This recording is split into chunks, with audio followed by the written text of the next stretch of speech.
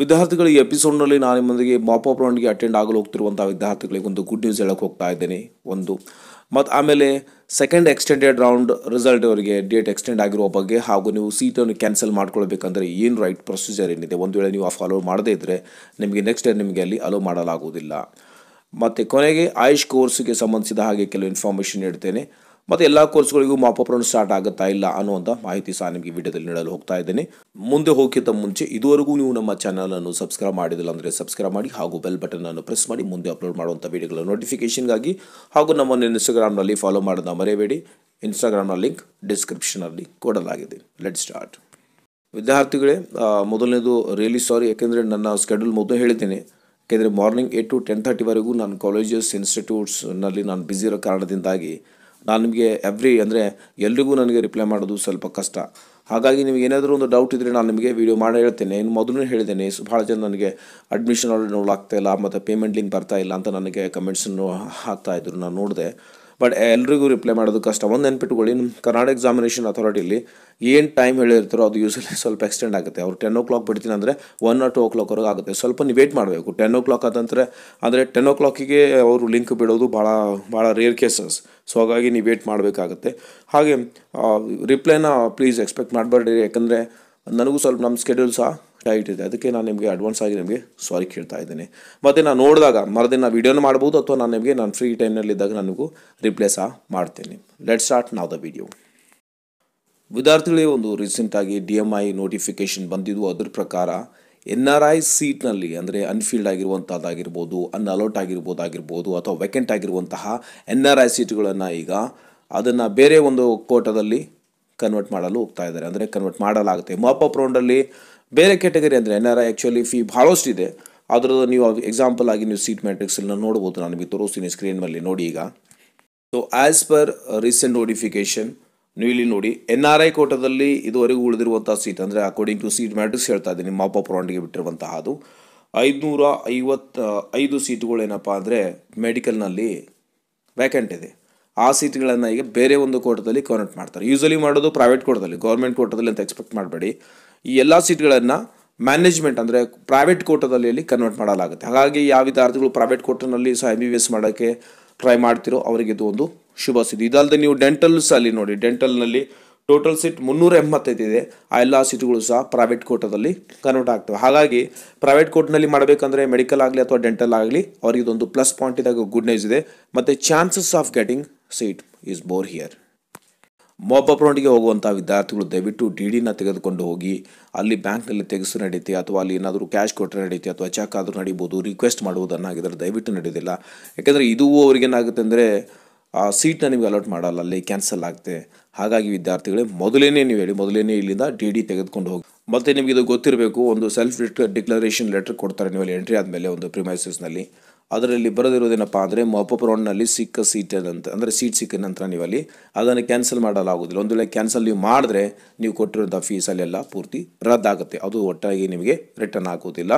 ಮತ್ತು ನೀವು ಬೇರೆ ಯಾವುದೇ ಒಂದು ಮುಖಾಂತರ ಕೌನ್ಸಿಲಿಂಗ್ ಮುಖಾಂತರ ನೀವು ಅಲ್ಲಿ MBBS ಆಗಲಿ ಡೆಂಟಲಲ್ಲಿ ತೆಗೆದುಕೊಂಡಿಲ್ಲ ಅಂತ ಅರ್ಥ. ಅಲ್ಲಿ ನೀವು ಆ ಒಂದು ಫಾರ್ಮೆಟ್ ಇರುತ್ತೆ.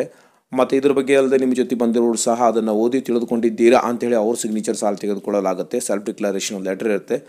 ಸೊ ಹಾಗಾಗಿ ನೀವು ಅರ್ಥ ಏನು ತಿಳಿದುಕೊಳ್ಬೇಕಂದ್ರೆ ಸೀಟ್ ಕ್ಯಾನ್ಸಲ್ ಅಂತೂ ಆಗೋದಿಲ್ಲ ಅನ್ನೋ ಮಾಹಿತಿಯನ್ನು ಮೊದಲು ನೀವು ನೆನ್ಪಿಟ್ಕೊಳ್ಳಿ.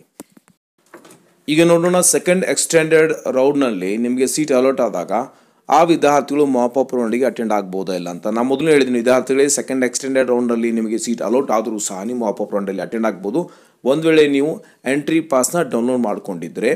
ಮತ್ತು ನಿಮಗೆ ಆಲ್ರೆಡಿ ನೋಡಿ ಇಲ್ಲಿ ನಿಮಗೆ ಸ್ಕೆಡ್ಯೂಲ್ ಬಿಡಲಾಗಿದೆ. ನಿಮಗೆ ಸೆಕೆಂಡ್ ಎಕ್ಸ್ಟೆಂಡೆಡ್ ರೌಂಡ್ನ ವಿದ್ಯಾರ್ಥಿಗಳಿಗಾಗಿ ಅಡ್ಮಿಷನ್ ಮಾಡ್ಕೊಳ್ಳೋದಕ್ಕಾಗಿ ಡೇಟನ್ನು ಎಕ್ಸ್ಟೆಂಡ್ ಮಾಡಲಾಗಿದೆ. 9 August 2019 ಸಾಯಂಕಾಲ 5 ಅಂದರೆ ಕಾಲೇಜ್ ಟೈಮ್ ಹಾಕಿದ ಮೊದಲೇ ನೀವು ಅಡ್ಮಿಷನ್ ಮಾಡ್ಕೊಳ್ಬೇಕು. ಅಂದರೆ ಡೇಟನ್ನು ಎಕ್ಸ್ಟೆಂಡ್ ಮಾಡಲಾಗಿದೆ. ನೀವು ಅಡ್ಮಿಷನ್ ಅಂದರೆ ಯಾರು ಮಾಪ್ ಅಪ್ ರೌಂಡಲ್ಲಿ ಅಟೆಂಡ್ ಆಗಬೇಕಂತಿರೋ ನಿಮಗೆ ಸೆಕೆಂಡ್ ಎಕ್ಸ್ಟೆಂಡೆಡ್ ರೌಂಡ್ನಲ್ಲಿ ಸೀಟ್ ಅಲಾಟ್ ಆದರೂ ಸಹ ಅಡ್ಮಿಷನ್ ಮಾಡ್ಕೊಳ್ಬೇಡಿ. ನೀವು ಬೆಂಗಳೂರಿಗೆ ವಿಸಿಟ್ ಮಾಡಿ ಮಾಪ್ ಅಪ್ ರೌಂಡಿಗೆ ಅಟೆಂಡ್ ಮಾಡಿ. ಇಲ್ಲಿ ನೋಡಿ, according to the schedule mop up round ನಡೆಯೋದು 7 ಹಾಗೂ 8ನೇ ತಾರೀಕು August 2019. ಒಂದು ವೇಳೆ 7ನೇ ತಾರೀಕು ಅಥವಾ 8ನೇ ತಾರೀಕು ನೀವು ಅಲ್ಲಿ ಅಟೆಂಡ್ ಆದಾಗ according to the schedule attend ಆಗಬೇಕಾಗುತ್ತೆ. ಒಂದು ವೇಳೆ ನಿಮಗೆ ಇಲ್ಲಿ ಮೆಡಿಕಲ್ ಸೀಟ್ ಅಲಾಟ್ ಆಗದೇ ಇದ್ದರೆ ನೀವು 9ನೇ ತಾರೀಕು ಬಂದು ಇಲ್ಲಿ ನೀವು ಅಡ್ಮಿಷನ್ನ ತೆಗೆದುಕೊಳ್ಬೋದು. ಹಾಗಾಗಿ ಯಾರು ಮಾಪಪ್ ರೌಂಡ್ಗೆ ಹೋಗಲು ಇಷ್ಟಪಡ್ತಿರೋ ಇನ್ನೂ ಅಡ್ಮಿಷನ್ ಮಾಡಿಸ್ಬೇಡಿ. ನೀವು ಹೋಗಿ ಕೌನ್ಸಿಲಿಂಗ್ ಅಟೆಂಡ್ ಆಗಿ, ಆಫ್ಲೈನ್ ಕೌನ್ಸಿಲಿಂಗ್ ಅಟೆಂಡ್ ಆಗಿ, ಅದಾದ ನಂತರ ನೀವೇನಂತಂದರೆ ಇಲ್ಲಿ ಡಿಸಿಷನ್ನ ತೆಗೆದುಕೊಳ್ಬೋದು. ಆಮೇಲೆ ನೀವು ಇಲ್ಲಿ ಅಡ್ಮಿಷನ್ನ ಮಾಡಿಸಿ. ಕಮೆಂಟ್ಸ್ನಲ್ಲಿ ಇನ್ನೂ ನನಗೆ ಕೆಲವು ಡೌಟ್ಸ್ ಏನಪ್ಪ ಅಂದರೆ, ಸೆಕೆಂಡ್ ಎಕ್ಸ್ಟೆಂಡೆಡ್ ರೌಂಡಲ್ಲಿ ಸಿಕ್ಕಿರುವಂಥ ಸೀಟ್ ಅಂದರೆ ಅಲೋಟ್ ಆಗಿರುವಂಥ ಸೀಟ್ ಅವ್ರಿಗೆ ಇಷ್ಟ ಇಲ್ಲ. 1 ಇಯರ್ ಅವರು ಮತ್ತೆ ಲಾಂಗ್ ಟರ್ಮ್ ಕೋರ್ಸ್ ಅಥವಾ ಏನೋ ತೆಗೆದುಕೊಂಡು ಮುಂದೆ MBBS ಅಥವಾ ಡೆಂಟಲ್ ಟ್ರೈ ಮಾಡಬೇಕಂತ ಇದ್ದೀರಾ ಅಂತ ನನಗೆ ಕೆಲವು ಕಮೆಂಟ್ಸಲ್ಲಿ ಬಂತು. ಸೊ ಹಾಗಾಗಿ ಸೆಕೆಂಡ್ ಎಕ್ಸ್ಟೆಂಡೆಡ್ ರೌಂಡಲ್ಲಿ ಸಿಕ್ಕಿರುವಂಥ ಸೀಟ್ನ ನೀವು ಕ್ಯಾನ್ಸಲ್ ಮಾಡ್ಕೊಳ್ಬೋದಾ ಅಂತ ಒಂದು ಪ್ರಶ್ನೆ. ಸೊ ವಿದ್ಯಾರ್ಥಿಗಳಿಗೆ ಎಸ್, ಸೆಕೆಂಡ್ ಎಕ್ಸ್ಟೆಂಡೆಡ್ ರೌಂಡಲ್ಲಿ ನಿಮಗೆ ಸೀಟ್ ಸಿಕ್ಕರೂ ಸಹ ನೀವು ಕ್ಯಾನ್ಸಲ್ ಮಾಡ್ಕೊಳ್ಬೋದು. ಕಂಡೀಷನ್ ಏನಪ್ಪ ಅಂತಂದರೆ, as per Karnataka examination authority rule ಏನಂದರೆ, ನೀವು ಕ್ಯಾನ್ಸಲ್ ಮಾಡ್ಕೊಳ್ಬೇಕಂದ್ರೆ ನೀವು ಅಲ್ಲಿ ಪೇ ಮಾಡಿರುವಂಥ ಫೀ ಏನಾಗುತ್ತೆ, ಕಂಪ್ಲೀಟಾಗಿ ರದ್ದಾಗುತ್ತೆ. ನಿಮಗೆ ಅಲ್ಲಿ ಯಾವ ಒಂದು ದುಡ್ಡು ಸಹ ನಿಮಗೆ ರಿಟರ್ನ್ ಬರೋದಿಲ್ಲ. ಬಟ್ ಕಂಪಲ್ಸರಿ ನೀವಲ್ಲಿ ಕ್ಯಾನ್ಸಲ್ ಮಾಡಬೇಕು ಅಂತಂದರೆ ಅಫಿಷಿಯಲಿ ನೀವು ದಯವಿಟ್ಟು ಕ್ಯಾನ್ಸಲ್ ಮಾಡಿ. ನಿಮಗೆ ಸಮೀಪ ಇರುವಂಥ Karnataka examination authority help line ಸೆಂಟರ್ಗೆ ವಿಸಿಟ್ ಮಾಡಿ. ಅಲ್ಲಿ ನಿಮ್ಮ ಅಡ್ಮಿಷನ್ ಆರ್ಡರ್ ಏನು ಡೌನ್ಲೋಡ್ ಮಾಡ್ಕೊಂಡಿರ್ತೀರೋ ಅವರಿಗೆ ನೀವು ಹೇಳಿ ಏನಂತಂದರೆ, ನಮಗೆ ಸೀಟ್ ಕ್ಯಾನ್ಸಲ್ ಮಾಡಬೇಕಾಗಿದೆ, ನಾವು ಒಂದು ರೀಸನ್ ಕೊಟ್ರಿ, ಅದು ಅಫಿಷಿಯಲ್ ಅಕಾರ್ಡಿಂಗ್ ಟು ಏನು ಅಫಿಷಿಯಲಿ ಇರುತ್ತೋ ಅದರ ಒಂದು ರೂಲ್ಸ್ ಪ್ರಕಾರ ಅದನ್ನು ಕ್ಯಾನ್ಸಲ್ ಮಾಡ್ಕೊಳ್ಬೋದು. ಆದರೆ ನೀವು ಮೊದಲೇ ಫೀ ಪೇ ಮಾಡಿದ್ದು ನಿಮಗೆ ರಿಟರ್ನ್ ಅಂತೂ ಆಗೋದಿಲ್ಲ. ನೀವು ಅಫಿಷಿಯಲಿ ಮಾಡಿದ್ರೆ ನಿಮಗೆ ಪ್ಲಸ್ ಪಾಯಿಂಟ್ ಏನಂತಂದರೆ, ನೆಕ್ಸ್ಟ್ ಇಯರ್ ನೀವು ಯಾವೊಂದು ಕೋರ್ಸಲ್ಲಿ ನೀವು ಸೀಟ್ನ ನೀವು ಕ್ಯಾನ್ಸಲ್ ಅಫಿಷಿಯಲಿ ಮಾಡ್ತಿರೋ ಆ ಕೋರ್ಸ್ಗೆ ನೀವು ನೆಕ್ಸ್ಟ್ ಇಯರ್ ಅಟೆಂಡ್ ಆಗ್ಬೋದು. ಒಂದು ವೇಳೆ ನೀವು ಹೋಗದೇ ಇದ್ದರೆ, ಅವರಿಗೆ ಸರೆಂಡರ್ ಮಾಡದೇ ಇದ್ದರೆ, ಅಂದರೆ ಅಫಿಷಿಯಲಿ ನೀವು ವಿಸಿಟ್ ಮಾಡಿ ಅವ್ರಿಗೆ ಹೇಳದೇ ಇದ್ದರೆ, ಮತ್ತು ನೀವು ನೆಕ್ಸ್ಟ್ ಇಯರ್ ನೀವು ಸಪೋಸ್ ಇಂಜಿನಿಯರಿಂಗ್ ಸೀಟ್ನ ನೀವು ಕ್ಯಾನ್ಸಲ್ ಮಾಡ್ತಾ ಇದ್ದೀರಿ ಅಂದ್ಕೊಳ್ಳಿ, ನೆಕ್ಸ್ಟ್ ಇಯರ್ ನೀವು ಇಂಜಿನಿಯರಿಂಗ್ ಯಾವ ಕೋರ್ಸಿನಲ್ಲಿ ಎಲಿಜಿಬಲ್ ಆಗಿರೋದಿಲ್ಲ, ನಿಮಗೆ ಅಲ್ಲಿ ಡಿಸ್ಪ್ಲೇಸ್ ಆಗೋದಿಲ್ಲ. ಹಾಗಾಗಿ ನೀವು ಅಫಿಷಿಯಲಿ ನೀವು ಅಲ್ಲಿ ಸರೆಂಡರ್ ಮಾಡ್ಬೋದು. ಎರಡನೇದು, ನಿಮಗೆ ಯಾವುದೇ ರೀತಿಯಲ್ಲಿ ಫೀ ನಿಮಗೆ ರಿಟರ್ನ್ ಆಗೋದಿಲ್ಲ. ಈಗ ಐಶ್ ರಿಲೇಟೆಡ್ ಇನ್ಫಾರ್ಮೇಷನ್ ಹೇಳ್ತೀನಿ ವಿದ್ಯಾರ್ಥಿಗಳಿಗೆ. ನಿಮಗೆ ಸೆಕೆಂಡ್ ರೌಂಡ್ ಭಾಳ ಬೇಗನೆ ನಿಮಗೆ ಸ್ಟಾರ್ಟ್ ಆಗುತ್ತೆ. ವಿದಿನ್ 2 days ಅಥವಾ 3 days ಒಳಗಡೆ ನಿಮಗೆ ಒಂದು ಸ್ಕೆಡ್ಯೂಲ್ ಬಿಡಲಾಗುತ್ತೆ.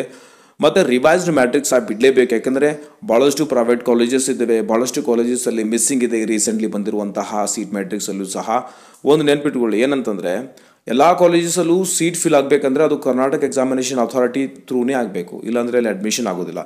ಒಂದು ವೇಳೆ ಸೀಟ್ ಮ್ಯಾಟ್ರಿಕ್ಸಲ್ಲಿ ಆ ಕಾಲೇಜ್ ಇರಲಿಲ್ಲ ಅಂದರೆ ಆ ಕಾಲೇಜಿನಲ್ಲಿ ಅಡ್ಮಿಷನ್ ಆಗೋದೇ ಇಲ್ಲ ಅಂತ ಅರ್ಥ. ಅಂದರೆ ಎಲ್ಲ ಸ್ಟೂಡೆಂಟ್ಸ್ಗಳು ಅವ್ರು ಮ್ಯಾನೇಜ್ಮೆಂಟ್ ಕೋಟಾ ಬಿಟ್ಟು ಉಳಿದ ಎಲ್ಲ ಸೀಟ್ಗಳು ಫಿಲ್ ಆಗಬೇಕಂದ್ರೆ as per the government rule Karnataka examination authority ಮೂಲಕನೇ ಆ ಸೀಟ್ ಫಿಲ್ ಆಗಬೇಕು. ಕೊಟ್ಟಿಲ್ಲ ಅಂದರೆ ಅಡ್ಮಿಷನ್ ಆಗೋದಿಲ್ಲ, ಅಂದರೆ ಅಕಾಡೆಮಿಕ್ ಇಯರಲ್ಲಿ ಸ್ಟಾಪ್. ಹಾಗಾಗಿ ಒಂದು ಕಾನ್ಫಿಡೆನ್ಸ್ ಇಟ್ಕೊಳ್ಳಿ, ಸ್ವಲ್ಪ ವೆಯ್ಟ್ ಮಾಡಿ, ನಿಮಗೆ ರಿವೈಸ್ಡ್ ಸೀಟ್ ಮ್ಯಾಟ್ರಿಕ್ಸಲ್ಲಿ ಬಿಡಲಾಗುತ್ತೆ. ಎಲ್ಲ ಕಾಲೇಜಸ್ಗಳಲ್ಲಿ ಆ್ಯಡ್ ಆಗುತ್ತೆ. ಲಾಸ್ಟ್ ಇಯರ್ ನಾನು ನೋಡಿದಾಗ second Aish round, second extended round for Aish, mop round, ಹಾಗೆ mop of second round, mop of first round and mop of second ರೌಂಡ್ವರೆಗೂ ಸಹ ಅಲ್ಲಿ ನಡೆದಿರುವಂಥದ್ದು. ಆದರೂ ಸಹ ಅಲ್ಲಿ ಸೀಟುಗಳಲ್ಲಿ ಎಂಟಿ ಉಳಿದಿದ್ವು. ಹಾಗಾಗಿ ಸ್ವಲ್ಪ ವೇಟ್ ಮಾಡಿ, ನಿಮಗೆ revise seat matrix ಬಿಡಲಾಗುತ್ತೆ. Within 2 days ನಿಮಗೆ 2 or 3 daysನಲ್ಲಿ ನಿಮಗೆ ಬಾಳ್ಬಿಟ್ಟು 9ನೇ ತಾರೀಕು ನಿಮಗೆ ಒಂದು ಸ್ಕೆಡ್ಯೂಲ್ ಬಿಡಲಾಗುತ್ತೆ ಸೆಕೆಂಡ್ ರೌಂಡ್ದ. ಹಾಗಾಗಿ ನೀವು ಸ್ವಲ್ಪ ಚಿಂತೆ ಮಾಡಬೇಡಿ, ಸ್ವಲ್ಪ ಕಾನ್ಫಿಡೆನ್ಸ್ ಆಗಿರಿ, ನಿಮಗೆ ಅಲ್ಲಿ ರಿವೈಸ್ ಸೀಟ್ ಮ್ಯಾಟ್ರಿಕ್ಸ್ ಬಿಡಲಾಗುತ್ತೆ. ಹಾಗೂ ಆಯುಷ್ ಮ್ಯಾಟ್ರಿಕ್ಸ್ ಅಂದರೆ ಆಯುಷ್ ಸೆಕೆಂಡ್ ರೌಂಡ್ ಬೇಗನೆ ಸ್ಟಾರ್ಟ್ ಆಗುತ್ತೆ. ಕಮೆಂಟ್ ಸೆಕ್ಷನಲ್ಲಿ ಇನ್ನೊಂದು ಮುಖ್ಯವಾದ ಪ್ರಶ್ನೆ ಏನಿತ್ತು ಅಂದರೆ, mop up round for KCET ಅಂದರೆ ಅದರ್ ಕೋರ್ಸಸ್ಗೆ ಏನಾದರೂ ಮಾಪ್ ಅಪ್ ರೌಂಡ್ ಬಿಡ್ತಾರಾ ಅಥವಾ ಬಿಡೋದಿಲ್ಲ, ಅಥವಾ ಏನು ಸ್ಕೆಡ್ಯೂಲ್ ಇರುತ್ತೆ ಅಂತ. ವಿದ್ಯಾರ್ಥಿಗಳಿಗೆ KCET ಅಂಡರ್ ಬರುವಂತಹ ಎಲ್ಲ ಕೋರ್ಸಸ್ಗಳು, ಅದು ಅಂದರೆ UGCETಯಲ್ಲಿ ಬರುವಂತಹ ಕೋರ್ಸಸ್ ಆಗಿರ್ಬೋದು, ಆಯುಷ್ ಆಗಿರ್ಬೋದು, ಎಲ್ಲದಕ್ಕೂ ಮಾಪ್ ಅಪ್ ರೌಂಡ್ ಇರುತ್ತೆ. ಯಾಕೆಂದರೆ ಹೇಳಿದ ನಿಮಗೆ ಸೆಕೆಂಡ್ ಎಕ್ಸ್ಟೆಂಡೆಡ್ ರೌಂಡ್ ಆದರೂ ಸಹ ಅಲ್ಲಿ ಸೀಟ್ಸ್ಗಳಲ್ಲಿ ಖಾಲಿ ಇರುತ್ತೆ. ಆ ಎಲ್ಲ ಸೀಟ್ಗಳನ್ನ ಫಿಲ್ ಮಾಡೋದಕ್ಕಾಗಿ ಮಾಪ್ ಅಪ್ ರೌಂಡನ್ನು ನಡೆಸ್ತಾರೆ. ಲಾಸ್ಟ್ ಇಯರ್ ಸಹ ನೋಡಿ, mop up round for engineering, ಮತ್ತು ಆಮೇಲೆ mop up round for AYUSH courses, ಮತ್ತು ಆಮೇಲೆ ಅಗ್ರಿಕಲ್ಚರಲ್, ಫಾರ್ಮಸಿ, ಮತ್ತು ಈ ಸಲ BNY for mop up round for BNYs ಎಲ್ಲ ಕೋರ್ಸ್ಗಳಿಗೂ ಮಾಪ್ ಅಪ್ ರೌಂಡ್ ಇರುತ್ತೆ. ಮೊದಲು ಈ ನಾರ್ಮಲ್ ರೌಂಡಲ್ಲಿ ಕಂಪ್ಲೀಟ್ ಆಗಬೇಕು. ಈಗ ಮತ್ತು ಆಯುಷ್ಗೆ ಸೆಕೆಂಡ್ ಎಕ್ಸ್ಟೆಂಡೆಡ್ ರೌಂಡ್ ಆದ ನಂತರ ಅದಕ್ಕೆ ಮಾಪ್ ಅಪ್ ರೌಂಡ್ ನಡೆಯುತ್ತೆ. ಮತ್ತು ಈಗ ನೆಕ್ಸ್ಟ್ ಟಾರ್ಗೆಟ್ ಏನಂದರೆ, ಈಗ ಆಯುಷ್ಗೆ ಸ್ಕೆಡ್ಯೂಲ್ ಬಿಡಲಾಗುತ್ತೆ. ಅದಾದ ನಂತರ simultaneously mop up round for ಈಗ ಅಗ್ರಿಕಲ್ಚರಿಗೆ ಆಗಿರ್ಬೋದು, ಫಾರ್ಮಸಿ ಆಗಿರ್ಬೋದು, ಉಳಿದೆಲ್ಲ ಕೋರ್ಸ್ಗಳಿಗೂ ಸಹ ನಡೆಸಲಾಗುತ್ತೆ. ಸ್ವಲ್ಪ ನೀವು ವೇಟ್ ಮಾಡಿ, ನೋಟಿಫಿಕೇಷನ್ ಬರುವವರೆಗೂ. ನಾನು ನಿಮಗೇನು ಇನ್ಫಾರ್ಮೇಷನ್ ಕೊಡ್ತೀನೋ ಅದು ಲಾಸ್ಟ್ ಇಯರ್ನ ಒಂದು ಅನಲೈಸ್ ಬೇಕಂದ್ರೆ ಲಾಸ್ಟ್ ಇಯರ್ನ ಏನು ಡಾಟಾ ಇತ್ತು ಅದ್ರ ಪ್ರಕಾರ ನಾನು ನಿಮ್ಗೆ ಹೇಳ್ತಾ ಇದ್ದೀನಿ. ಸೊ ಅದಕ್ಕೂ ಸಹ ಅಲ್ಲಿ ಸ್ಕೆಡ್ಯೂಲ್ ಬಿಡಲಾಗುತ್ತೆ. ಮತ್ತು ಕಮೆಂಟ್ ಸೆಕ್ಷನಲ್ಲಿ ನಾನು ನೋಡ್ತಿರುವಂಥ ಇನ್ನೊಂದು ಪ್ರಶ್ನೆ ಏನಂತಂದರೆ, ನರ್ಸಿಂಗ್, ಪ್ಯಾರಾಮೆಡಿಕಲ್ ಮತ್ತು ಇನ್ನಿತರ ಕೋರ್ಸ್ಗಳಿಗೆ ಯಾವಾಗ ಸ್ಟಾರ್ಟ್ ಆಗುತ್ತೆ ಆಪ್ಷನ್ ಎಂಟ್ರಿ ಅಂತ.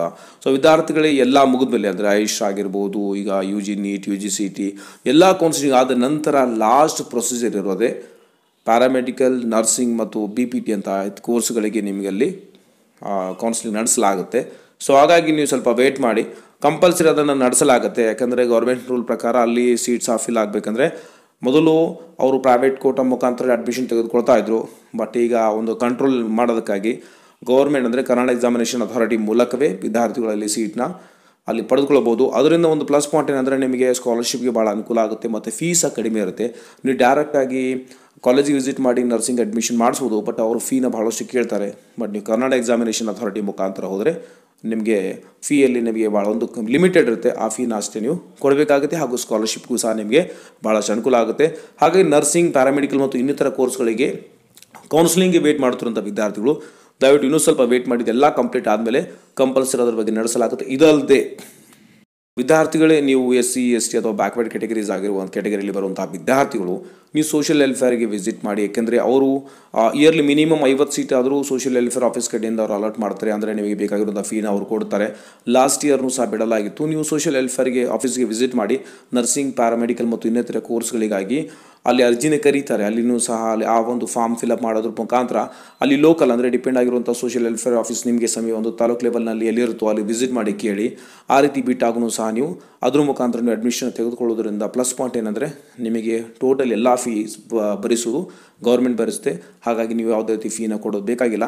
ಈ ಒಂದು ಅವಕಾಶ ಮಿಸ್ ಮಾಡ್ಕೋಬೇಡಿ. ಒಂದು ಸಲ ನೀವು ಸೋಷಿಯಲ್ ವೆಲ್ಫೇರ್ ಆಫೀಸ್ಗೆ ವಿಸಿಟ್ ಮಾಡಿ ಅಲ್ಲಿ ನೀವು ಕೇಳ್ಬೋದು. ಅದಕ್ಕೆ ಸಪ್ರೇಟಾಗಿ ಒಂದು ಅರ್ಜಿಯನ್ನು ಕರೆಯಲಾಗುತ್ತೆ. ಅಂದರೆ ಯಾವ ವಿದ್ಯಾರ್ಥಿಗಳು ಸೆಕೆಂಡ್ ಇಯರ್ ಕಂಪ್ಲೀಟ್ ಆಗಿರುವಂಥ ವಿದ್ಯಾರ್ಥಿಗಳು, ಎಲಿಜಿಬಲ್ ಆಗಿರುವಂಥ ವಿದ್ಯಾರ್ಥಿಗಳು ನರ್ಸಿಂಗ್, ಪ್ಯಾರಾಮೆಡಿಕಲ್ ಮತ್ತು ಇನ್ನಿತರ ಕೋರ್ಸ್ಗಳಿಗಾಗಿ ಅಲ್ಲಿ ಅರ್ಜಿನೇ ಕರೆಯಲಾಗುತ್ತೆ. ಅಲ್ಲಿ ಹಾಕಿದಾಗ ನಿಮ್ಮ ಒಂದು ಮೆರಿಟ್ ಮುಖಾಂತರ ಅಲ್ಲಿ ನಿಮಗೆ ಸೆಲೆಕ್ಷನ್ ಆಗಿ ಅದರ ಎಲ್ಲ ಫೀಸ್ನು ತುಂಬೋದು, ಗೌರ್ಮೆಂಟ್ ತುಂಬುತ್ತೆ. ಹಾಗಾಗಿ ಅದಕ್ಕೂ ಸಹ ಒಂದು ಸಲ ನೀವು ಟ್ರೈ ಮಾಡ್ಬೋದು. ಈ ವಿಡಿಯೋದಲ್ಲಿ ಇಷ್ಟವಾದರೆ ಲೈಕ್ ಮಾಡಿ, ಶೇರ್ ಮಾಡಿ ಹಾಗೂ ಸಬ್ಸ್ಕ್ರೈಬ್ ಮಾಡೋದನ್ನ ಮರಿಬೇಡಿ. ಹಾಗೂ ನೀವು ಯಾವುದೇ ರೀತಿಯ ನಿಮ್ಮ ಸಂದೇಹಗಳಿದ್ದರೆ ಇನ್ಸ್ಟಾಗ್ರಾಮ್ನಲ್ಲಿ ಕೇಳ್ಬೋದು. ನಾನು ಸಮಯ ಸಿಕ್ಕಾಗ ನಿಮಗೆ ರಿಪ್ಲೈ ಮಾಡೋಕ್ಕೆ ಪ್ರಯತ್ನ ಮಾಡ್ತೇನೆ. ಇನ್ಸ್ಟಾಗ್ರಾಮ್ನ ಲಿಂಕ್ ಡಿಸ್ಕ್ರಿಪ್ಷನಲ್ಲಿ ಕೊಡಲಾಗಿದೆ.